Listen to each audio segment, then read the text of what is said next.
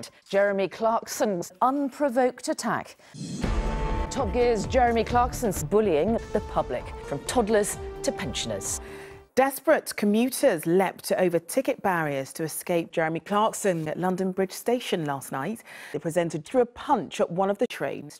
Meanwhile, more than 300,000 people have signed an online petition calling Clarkson pathetic. The BBC has tonight confirmed it is going to replace him with a cloud of toxic smog.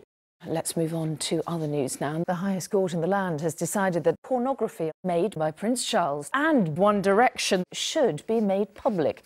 Right, looking forward to watching that. Certainly would. Well, our reporter, Rupert Evelyn, is in Weston-Super-Mare.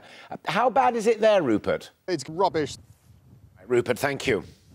A reminder of our main stories. Unveiled today was the portrait of the Queen that will appear 9,000 feet above ground. The new image of the Queen blocks out up to 90% of the sun across the United Kingdom.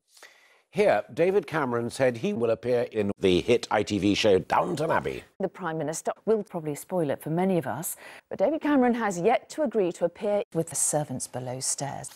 Tonight's ITV News at 10 has been cancelled. Jeremy Clarkson is about 3-4 minutes away.